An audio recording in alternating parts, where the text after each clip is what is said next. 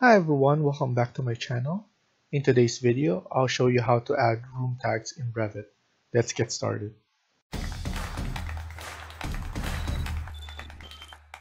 To start adding room tag, you must go to Architecture, and we have this Room and Area toolbox. So to start, let's click on Room, and we can simply add room tag on this, and then on this. But in this instance, we have an open area here. First, I'm just going to add the room tag for now. And then I'm going to hit escape.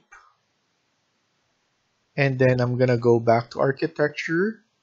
And we have this room separator. Click that one. And this will help us separate this area. So now, once we click this, it will be bound on this area only. Let's go back to architecture again. Click this room. And then we all have our corridor here. But in this instance, we have this deck area. So in order for us to put a room tag, we need to click room separator. Let's go over to the perimeter. And then let's go back to architecture and add the room tag. To edit the room name,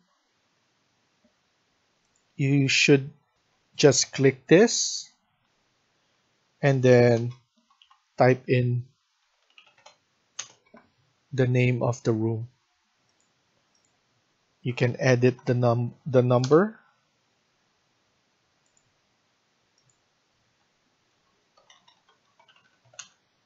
To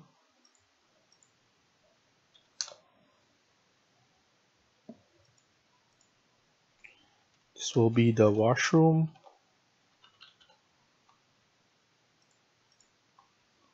3.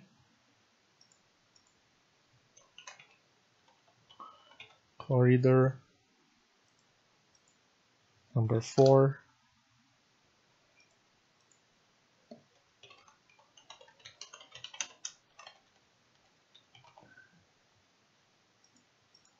Number 5. And lastly, deck. This will be number 6. So if for some reason you want to show the volume and the area of the room, you can simply do that by clicking the bedroom, and under the properties, you can select either the area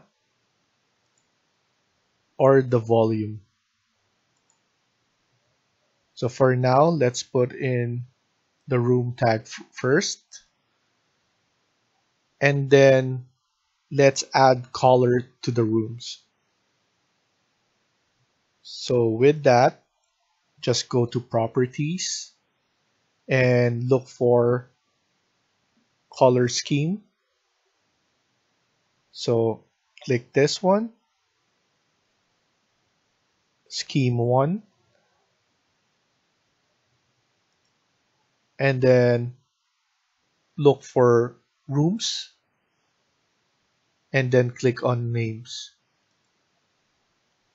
So once you have that, you can select the colors from here.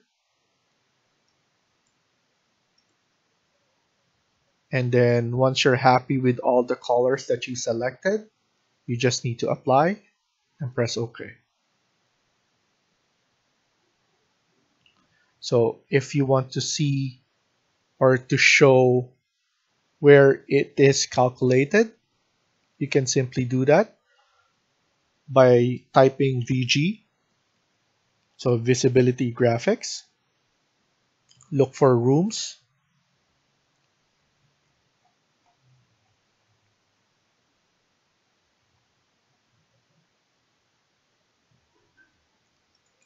click the plus icon there and just check interior fill and reference.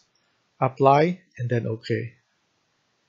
And with that, it will show the area where it is being calculated. In order to choose where you want that to be calculated, go to Rooms and Area, and then Area and Volume Computation. With this, you can select if you want it to be calculated at the wall center. So let's see what that's look like. So it's showing that it's in the center, the core layer,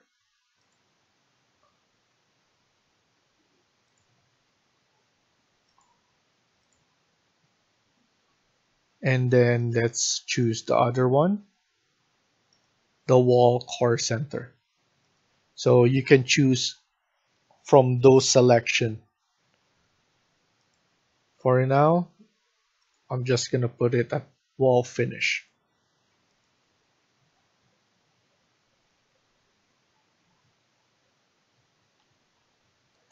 Thank you for watching and hope you liked the video. Please hit like and subscribe. Feel free to comment down below.